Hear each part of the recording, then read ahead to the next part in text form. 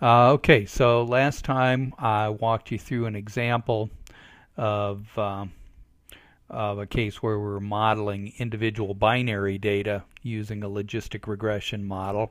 I'm going to start out today uh, modeling similar kind of data, except that in this case, imagine that what you've observed is instead of looking at individual binary data, you're looking at information about either number of patients or fraction of patients in whom a particular event occurred, and we're going to want to model that.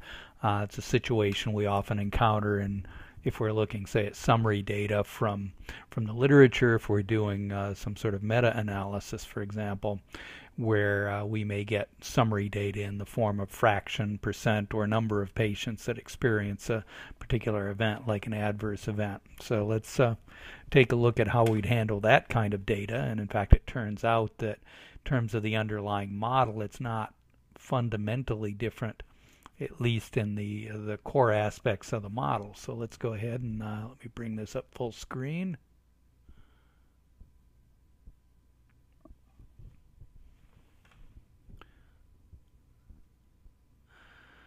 Let's see, I'm getting a mention that the audio is much worse than last time, mostly too low in volume. Okay, let me take a look at my settings here.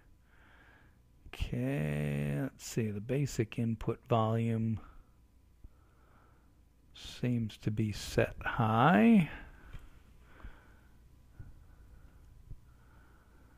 Let's see, what am I missing here?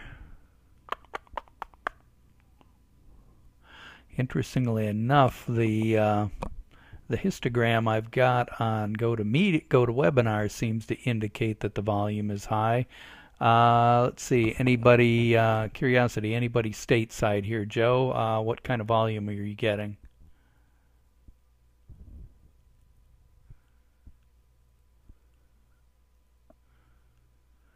Is Joe online?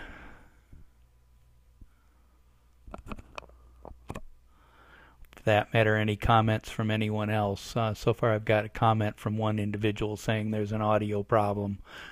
Anybody else? Are you having audio difficulties, low volume or distortion or anything like that?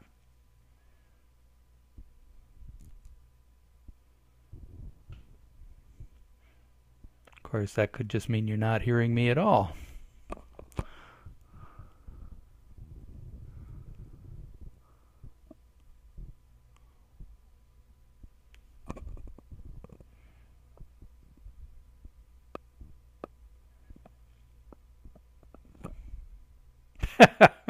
Okay, well, I'm still getting it from you, Andreas. Anybody else out there? Are we getting?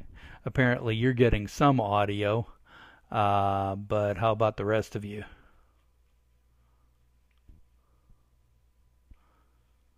And I guess what I'm asking is to respond in the questions section for the GoToWebinar control panel.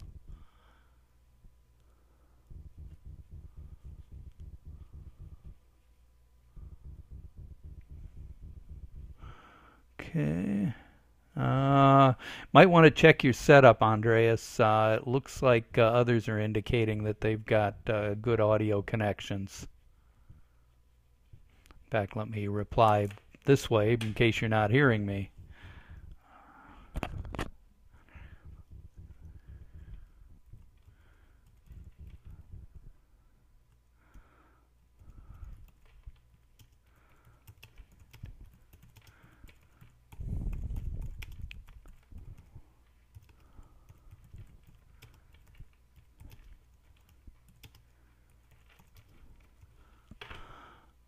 Okay. I'm going to move on here, and assuming I'm going to guess it's something local to Andreas' setup. So, okay. So what I'm going to talk about is what I'm terming here a binomial model for summary data. So the comment here you see is that a sum of 0, 1 Bernoulli distributed data items, in other words, binary data items, is actually a binomially distributed random variable. Let's see. Yes, I did, Joe. Or at least almost. It's almost pegged. Okay, and Joe says it sounds fine to him too. Okay. We'll keep on going. Okay, so when we've got our 0, 1 binary data items, if we just sum those up, the resulting sum is binomially distributed.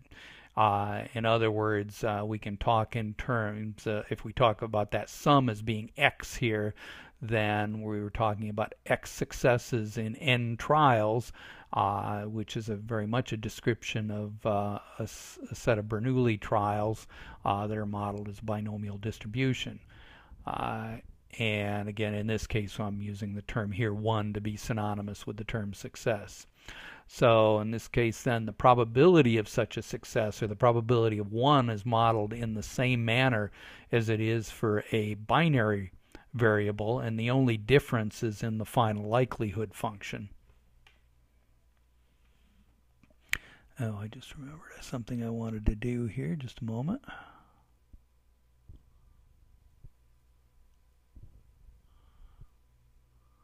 Oh, there it is. That's what I want to do. Okay, excuse me. Okay, and see what that looks like. So let's take a look at an example and use that as the basis for talking about this. And the example I'm going to talk about is we're going to look at a dose response model for reports of nausea during treatment with desvenlafaxine, brand name Prestique. And what I've got here is data for nausea, in other words, the incidence of nausea reported in the Prestique package insert. So you can see here we've got dose, number of patients reporting nausea, total number of patients, and the percent reporting nausea. We've got the different dose levels, 0, 50, 100, 200, and 400. And you can see here the numbers of patients reporting nausea going up, corresponded the total number of patients here, and actually probably what's more relevant is the percent reporting nausea. That's clearly going up with dose. And in the next slide here is just giving you a graphical representation of the same data. So I'm plotting fraction of patients reporting nausea on the on the y-axis against dose on the x, and you can see there's a pretty clear rise in that. I'm going to go ahead and use a logistic regression model for this, so I also plotted that as the logit of that fraction of patients with nausea.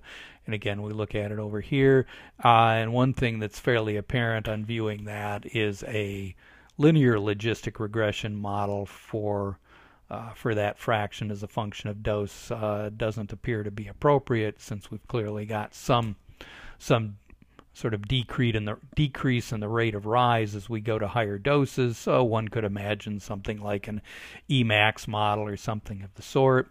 What I'm going to use is something actually a little bit simpler, albeit an empirical model here, and I've described it right here. So we're going to use a nonlinear logistic regression model for nausea occurrence, and the ith dose group is a function of dose. So I'm going to have n sub nausea sub I then represents the number of patients in the ith dose group reporting nausea. And that is now going to be distributed according to a binomial distribution. We've got two parameters in there. We've got the probability of nausea in the ith dose group, or actually not really, it's parameters of that distribution. And then the n sub I, which is just a fixed quantity here for the total number of patients in the ith dose group. The model I'm going to attempt here is going to be to describe the logit of the probability of nausea as a linear function of dose raised to some power. So alpha plus beta times dose raised to some power gamma here.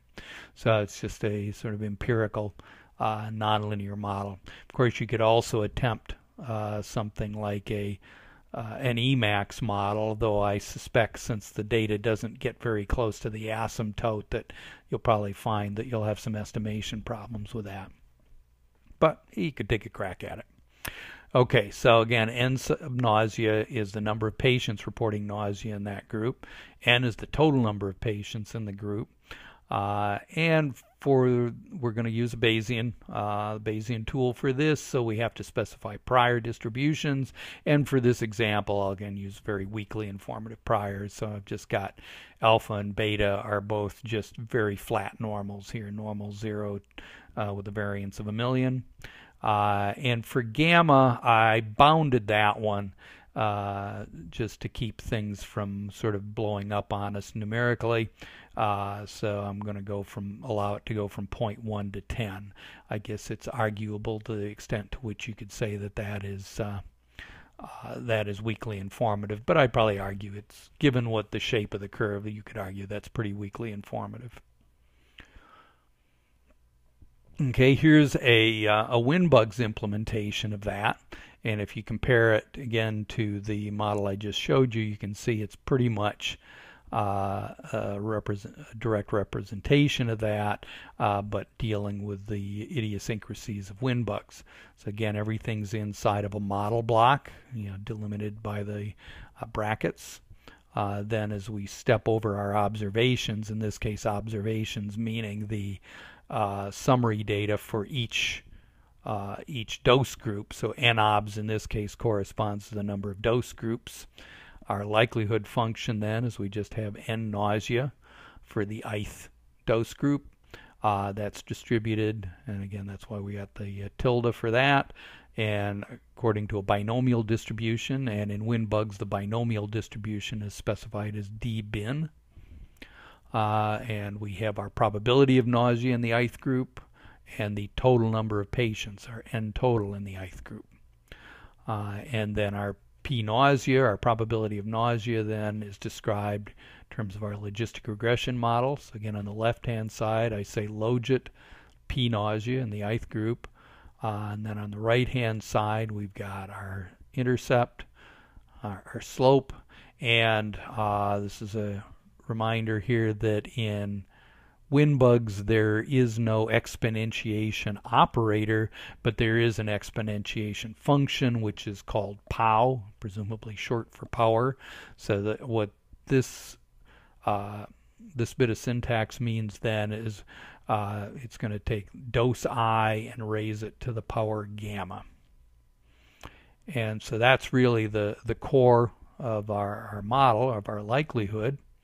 And then down here specify the prior distributions, and here, so again we've got our alpha is going to be normal 0, and it's going to have a variance of 1,000,000 or a precision of 1/1,000,000 or 10 to the minus 6.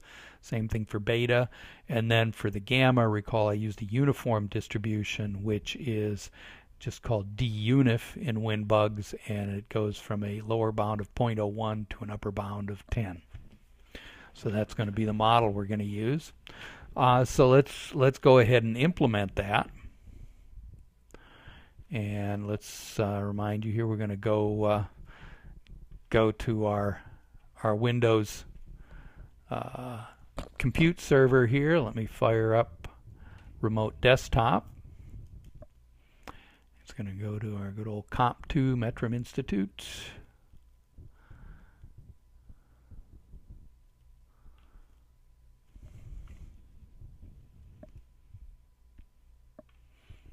Okay, so we go in here. Let me open up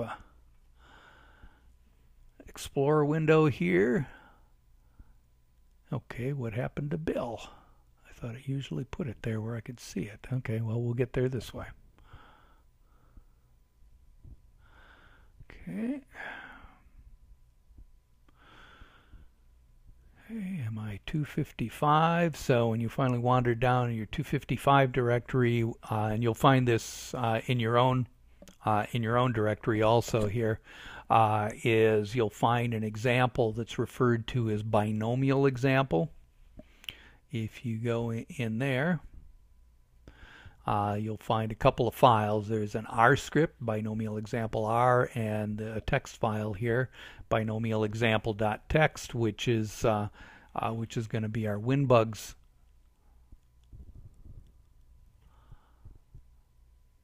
model here. Let me go ahead and grab that and pull it in so we can see it there. And here it is, and you'll see this is actually the same as what I just showed you in the slide, other than I didn't include the comments in this instance to embellish it. But this is the same model we were looking at before. Let me go ahead and fire up R, because just like we did for the binary example last time, we're going to glue everything together using R. Okay, and let's see, binary example. Let's pull that guy up. Oh, this thing was supposed to have changed just a moment here. Let me change the font size to make it easier to see. Oh, it does say 14. Well, let me make it a little bigger then.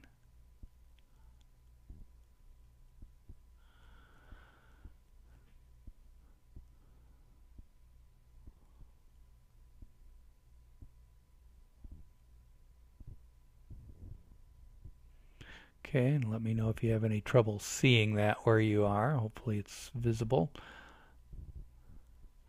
Okay, what you'll find is the R script I've got here is very similar to the one I showed you for the binary example. Before, a lot of this is some boilerplate to take care of things like path names and so on.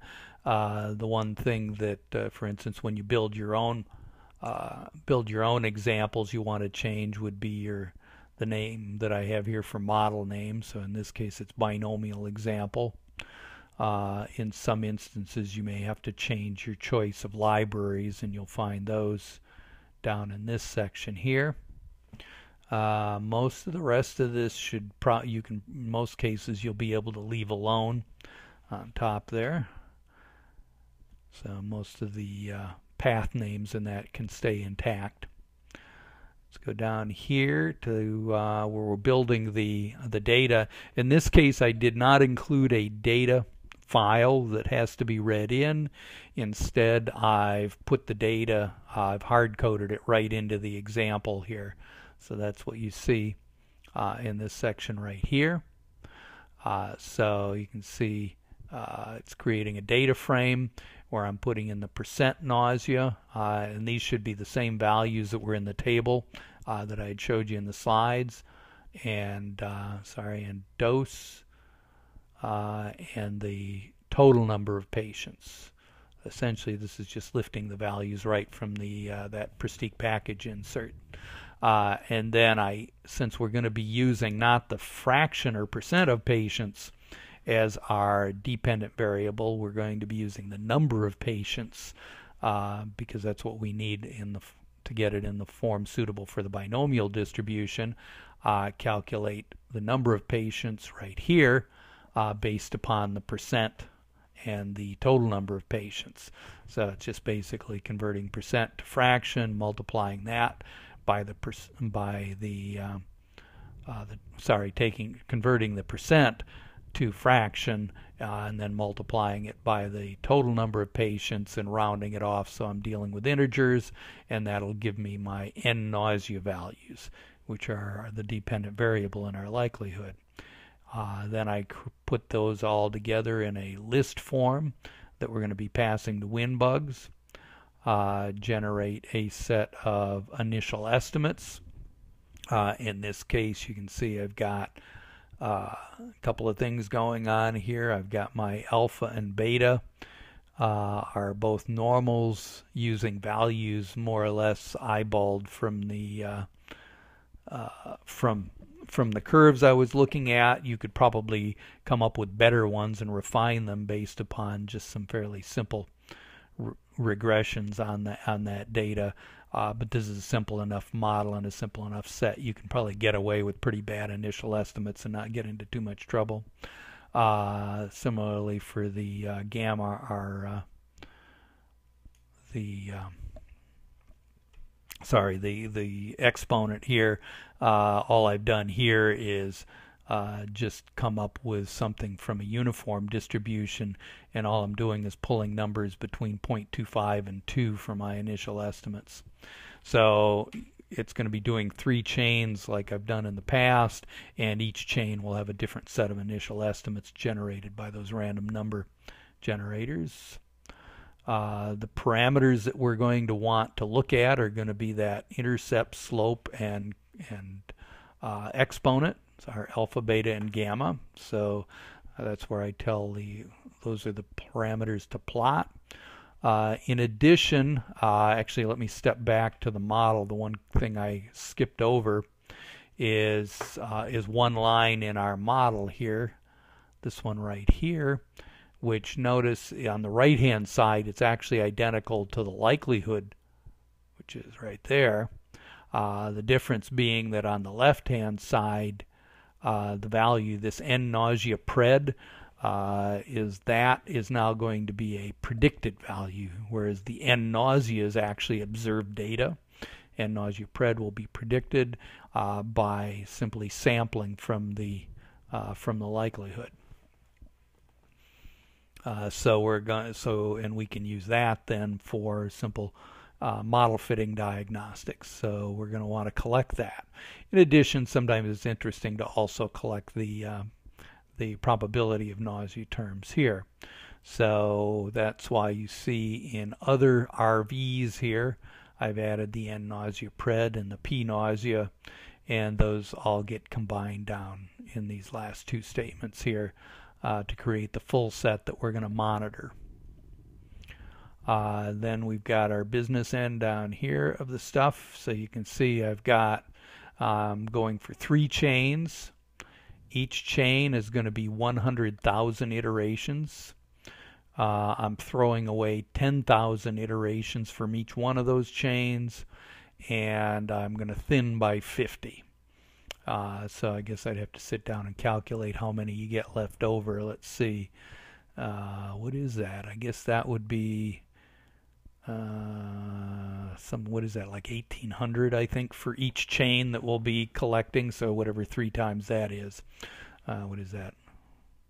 54,000, something like that. So that's what we'll be keeping in the end. The bugs fit statement, this bugs call here, should be identical to the one we used in the binary example. The way I've set up the code is usually you don't have to monkey with that statement, again, other than maybe changing these logicals for clear WD and debug.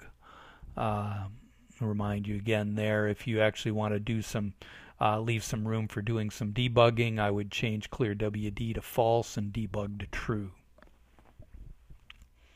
Okay, the next few statements are boilerplate for creating a directory with our model results in it, converting the format of the data to something that I find easier to use for doing some of our plots and so on. In the next few statements down here, opening up a PDF file to hold our plots, getting the subset of data that we want to actually put in our summary table.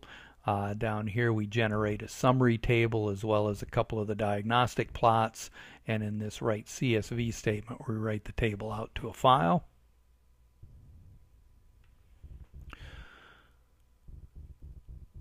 Let's see, I got a question here asking, do I use any diagnostics to get the chain length and thinning, or is this heuristic?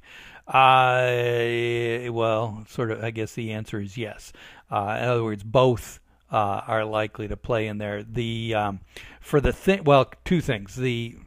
The chain length, the things I look at most for assessing that is, in an initial run, I'll start out with what seems like a plausible number, so that's a pure heuristic in any given case. But then I will look, the Gelman-Rubin-Brooks plots might be one thing I'd look at. I'll be honest, I don't look at those as much as I just look at the history plots to try and make an assessment of whether or not there are enough samples, and enough samples pertains to both whether or not convergence appears to have been achieved, and in terms of a real heuristic, whether or not that plot looks like a fuzzy caterpillar.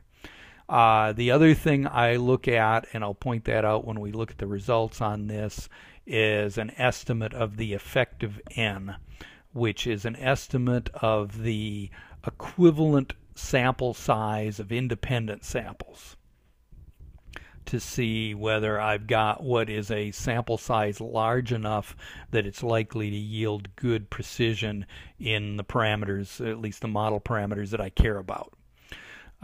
So that's something I pay a fair amount of attention to. And particularly if effective N is relatively small, say something more in the tens or hundreds as opposed to the thousands, depending upon what kinds of inferences I'm going to be making based on those parameters, then I might choose to do more samples. Similarly, if I look at if there's a convergence problem, I'm likely to also do more samples, or if it's a really severe convergence problem, I'm going to be exploring whether or not I need to do some modifications such as reparameterization to improve that. Okay, that has to do with the number of iterations. In terms of the thinning, I would argue that thinning isn't really determined so much by most of those issues as much as it's determined by basically how many numbers you want to save and how much disk space you want to use up. There's no particular benefit in throwing away values by thinning, except in reducing the amount of memory or disk space that you're using. So, for example, if I chose not to do thinning for this example, to some degree, I might run into memory limitations in R. So, okay, let me wander past that here. So, a little bit of an aside, and then the rest of this is, I think I do a few plots for, the rest of these are just some fairly simple diagnostics. Probably the best way to show them to you is actually to run this so that you can see what they look like. So let me go ahead and run it. Select the whole thing and launch it. Okay, and as usual, it flies by. It opens up a bugs window.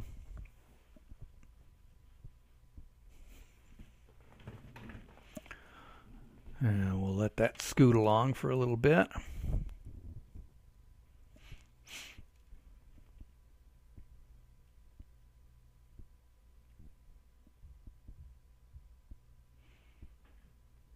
By the way, I would recommend that you go ahead and take, even though I've tried to some degree provide some boilerplate around some of the elements in the R scripts, I certainly encourage you to sort of wander through them and see if you can discern what's going on in various components of it. And if you've got specific questions about some of those, feel free to ask questions in the forums. It's probably the best place for asking about that. Okay, it looks like it ran. If we scroll up, make sure we don't have any nasty errors. Let's see, what was that? Okay, let's see, what are those? Okay, those are benign errors there that we don't need to worry about. Nope, looks like everything ran fine. Let's go ahead and take a look at our what we got. You can see it created a new directory here inside the outer binomial example directory. If we open that up, you'll see we've got a number of PDF files, which are the plots that were created. Go ahead and fire those up. Okay, the top one that you see here, I should go ahead and make that a little bigger. Okay, so that's the history plots I was speaking of. You can see here that I think it's reasonable to argue that you're looking at some fairly nice fuzzy caterpillars. There's no hint of convergence problems. Things are nice and horizontal. There's no general trends going on here. At least after I've done this much thinning, there's not a whole lot of severe autocorrelation apparent in it, but if you were to look in detail under the hood here, you'd see some, but by doing 100,000 iterations, we've avoided any really substantial problems there. I can't remember now, but as I recall, when you do only say 10,000 or so on this, there's some that are apparent that would have argued you want to do more samples. We'll take a look at the effect of N in a minute. That'll give us a handle on that too. So we got that. Let's see what else we got. Actually, before we look at the predictions, let's the Gelman-Rubin-Brooks plots were mentioned. That's what we've got right here. Okay, and again, what you're looking for here is you're looking for these things to pretty much converge down to something very close to 1. How close is I guess you certainly want to see them going down below 1.05 and preferably less than that. In this case, by the time we did 10,000, we're well down below that. So again, these are generally used as convergence diagnostics, and from these there's certainly no convergence problems evident from what we're looking at in this case. Oops, that's not what I wanted to do. Oh, cut that out. There we go. Let's bring them back up. Well, this plot here you can kind of ignore. That was just done to do a plot of the data before the fitting was done.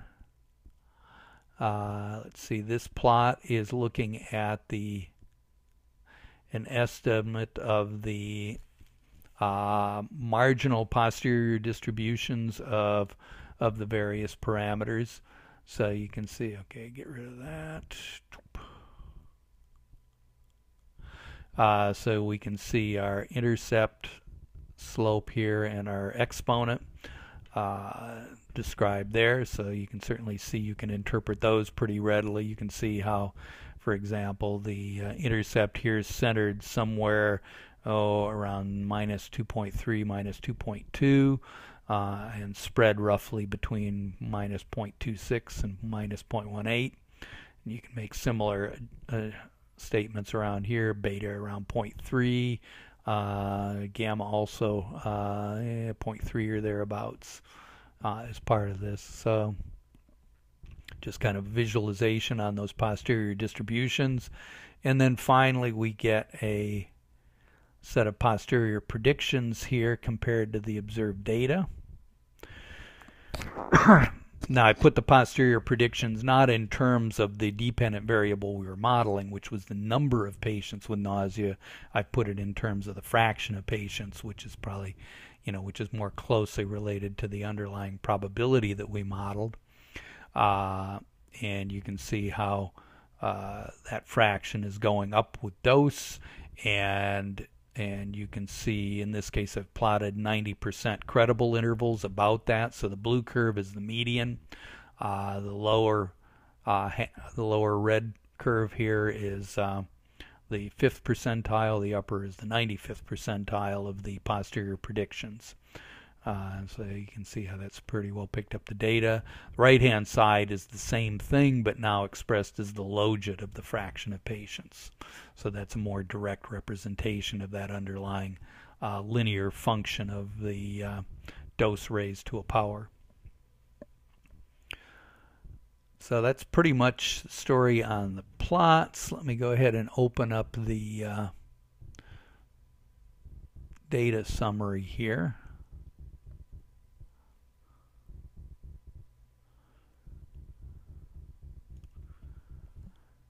Okay, opening. At least I think it's opening. Oh, it was hiding behind. Okay. Okay, let's make that a bit bigger.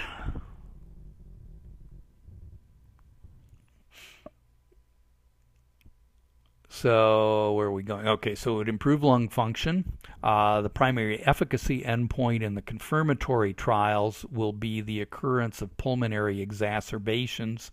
And a pulmonary exacerbation is defined in a variety of ways in the literature, but it usually refers to a deterioration of pulmonary function that requires some sort of an intervention, such as hospitalization, administration of intravenous antibiotics, or administration of oral antibiotics. In the METRM trials, acute pulmonary exacerbations were defined as an acute exacerbation of cystic fibrosis respiratory symptoms that, in the opinion of the patient's physician, required administration of new oral or intravenous antibiotics. Some secondary endpoints here and some biomarkers will include pulmonary function measurements like FEV1 and sputum viscosity. And our hands-on examples are going to involve the analysis of some results from clinical trials in phases 2 and 3. Though just a caveat here, the order of the examples that we'll do won't necessarily follow the chronological order of the development program. They're chosen just to fit the kind of endpoints we're looking at, whether they be categorical or ordinal or time to event and so on. Okay, and here's the examples that fit into that. For our hands-on problem 1, it's going to be logistic regression for binary data. In this case, it's just going to be a dose-response model for exacerbation occurrence within 24 weeks.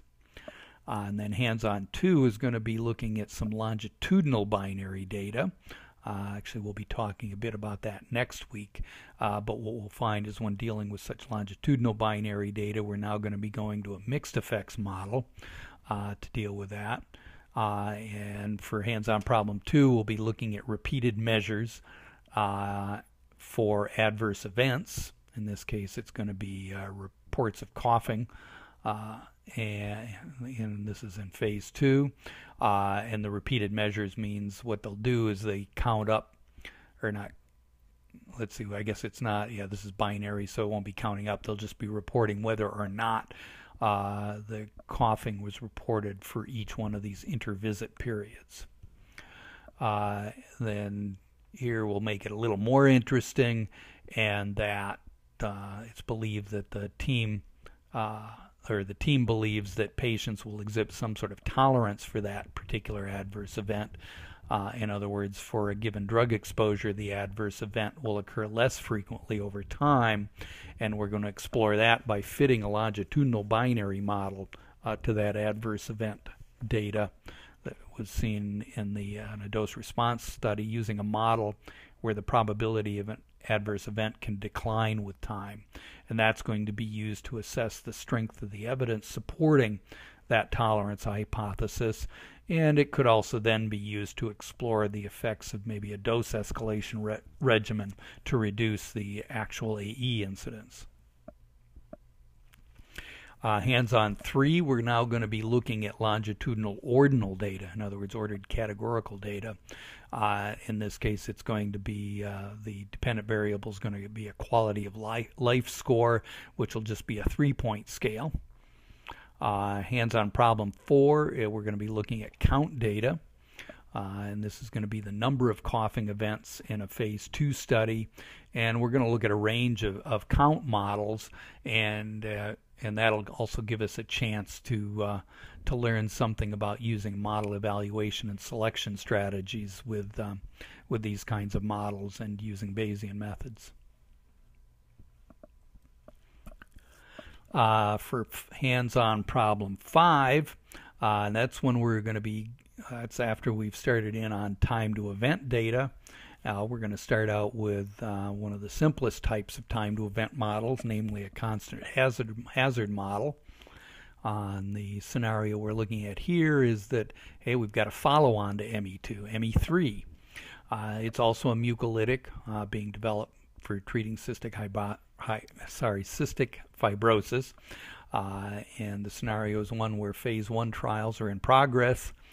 And so the current focus will then be on the design of phase 2 proof of concept and dose finding. The development team's preferred primary endpoint for efficacy is time to the first pulmonary exacerbation, but trials using conventional hypothesis tests require large sample sizes and or durations in order to achieve adequate statistical power. And in particular, they would require either more time or larger sample sizes than you might like for a phase 2 program. The approach we're going to take to try and alleviate that is we'll develop a model that relates FEV1 to exacerbation based upon meta-analysis of results from the past ME2 trials, plus some summary data for other mucolytics. And actually, we're not going to do that. We're actually going to assume that's been done, and we're going to use that information as the basis to construct some informative prior distributions for analyzing the ME3 data. So that's where the argument is in the next bullet here. So it says it may be possible to reduce sample sizes or trial duration for those phase 2 proof of concept and dose finding trials by analyzing both exacerbation and FEV1 data in the same patients using a joint model that incorporates that aforementioned model relating FEV1 to hazard, exacerbation hazard, and we'll include informative prior distributions that resulted from the previous work done with ME2.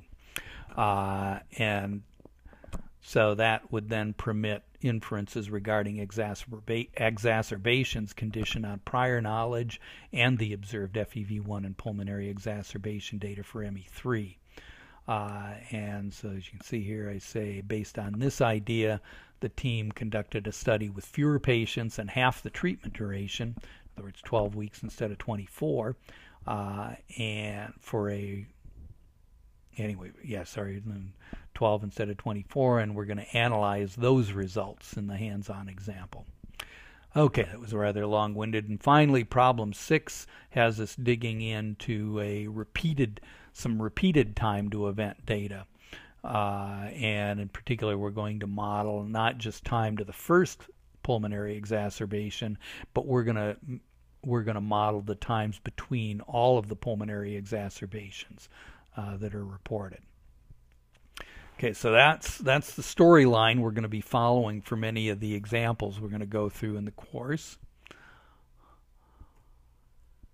And what I'll do now here, before I let you loose, is describe a hands-on example that we'll then go over on Thursday, but that I'd like you to try before we get there. So let me give you the basics for that. So it's going to scenarios. We have a phase 2 dose-finding trial in cystic fibrosis patients. It's a parallel design. There's 100 patients per dose arm. There are multiple doses of ME2. In particular, we've got placebo, 20, 40, and 60 milligrams per day administered by inhalation for 24 weeks. The primary efficacy measurement will be the occurrence of greater than or equal to 1 pulmonary exacerbation event within 24 weeks. So in other words, some patients will have no exacerbation and some patients will have 1 or more exacerbations, and we're going to treat the data as, either they had at least 1 exacerbation or they didn't, so it'll just be binary. Some covariants that might be relevant include age, baseline FEV1, some concomitant medications, in particular rhDNase or chronic antibiotic treatment. The hands-on exercise is then to construct a model for occurrence of pulmonary exacerbation as a function of dose and possibly 1 or more of these patient-specific covariates. In the course materials you'll find there's a directory called Hands-On 1. There'll be a file in there called me2exacerbationdata.csv, so that's the data set you're going to be working with. This just gives you a visualization of some of that data. So we've got on our y-axis here is the fraction of patients reporting at least 1 pulmonary exacerbation versus dose. The 2 curves are the patients are broken out by those that did not or did receive chronic antibiotic treatment. And you can see in here there's a at least some trend downward with dose in terms of the fraction with exacerbations, and you can see those with chronic antibiotics tend to have fewer, although you end up with a little bit of ambiguity because of whatever is going on here at 60 milligrams. So, but on the other hand, you can see the error bars are pretty broad here, so that is arguably within the realm of being a random occurrence. With rhDNase, a similar pattern here, though even more ambiguous in this instance. This is again, plots here now with here instead of taking the fractions of patients here, though I've called it fraction of patients, it's actually you're looking at the symbols are actually individual results, which are either zeros or ones. In other words, the zeros are those patients who had no exacerbation, and the ones are patients who had at least one exacerbation. And the curves here are these are sort of local logistic regressions, if you like. They're smoothers through smoothing approaches for dealing with binary data. And if you look at these, the patterns are kind of pretty ambiguous here. Oh, should mention the different panels correspond to different dose levels, 0, 20, 40, and 60 milligrams per day here. So you can see the patterns. They aren't real obvious patterns here. Similar is true for age. This just brings up a potential issue in here, and that's that age and FEV1 are pretty heavily correlated here. So you could argue those are kind of there's a lot of collinearity if you choose to use both as covariates in here. And this isn't entirely surprising since we're dealing with a disorder, cystic fibrosis, where over time lung function would be going down, and unfortunately with cystic fibrosis it goes down at relatively early ages here. Then I give you for the exercise here, I give you a couple of proposed models for two different cases, and I suggest you go ahead and do both as a way to explore using both the binomial and the Bernoulli distributions in here. The first one is to construct a base model where instead of using the individual data, you use summary data. So we're talking about taking the number of patients in the ith dose arm that have pulmonary exacerbation. So that's represented here as n exact I here, and that would be binomially distributed, and describe that as a function of dose here. In this case, just described as a linear function of dose. So that would be a sort of a simple approach to deal with the summary data. Now that's really only applicable in the case where we're sort of constructing this base model before we add the patient-specific covariates in here. And then the next stage would be to go to our binary full model, where now I'm going to do that same linear logistic regression model, but we're going to incorporate the patient-specific covariates, and in particular we're going to be bringing in addition to dose, the baseline FEV1, and whether or not they're on chronic antibiotics or rhDNase, and also we'll bring in age. So now we're going to have just an indicator variable for whether or not the patient had an exacerbation. That's now going to be Bernoulli distributed. And the model here starts out with that same base model, but now incorporates all of our covariates in here. And for both of these, I suggested just using very weakly informative priors as part of this.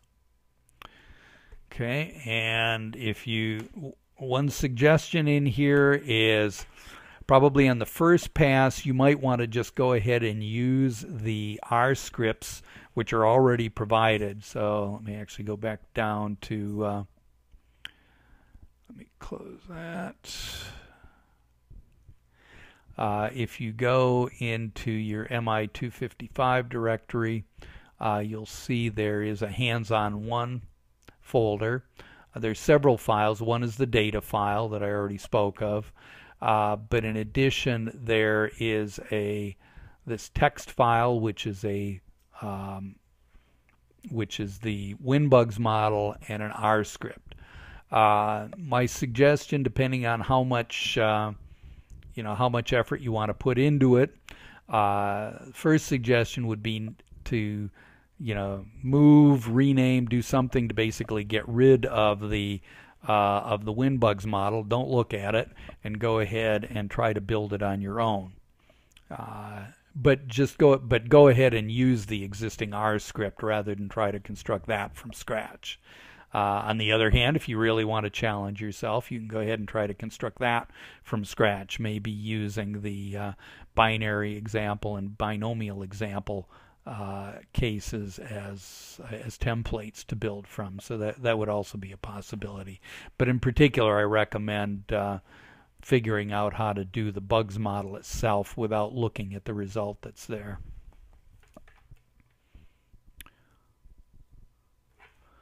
Okay, I think, let me just see before I move on, any questions?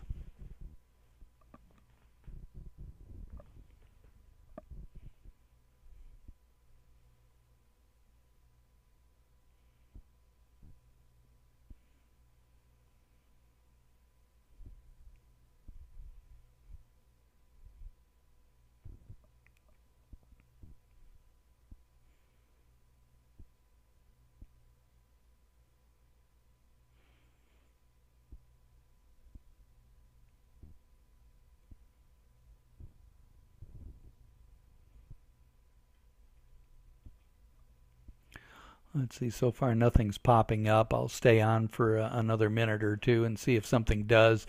But in the meantime, that's where I was going to stop for today. Thursday we'll go over this hands-on one example. And then on the following Monday we're going to kick off on this section here about model evaluation, and which will focus on, as I say here, simulation-based approaches for categorical data models. So I guess until Thursday, have fun playing with your first hands-on example. Look forward to any questions you might have about that. Okay, bye for now.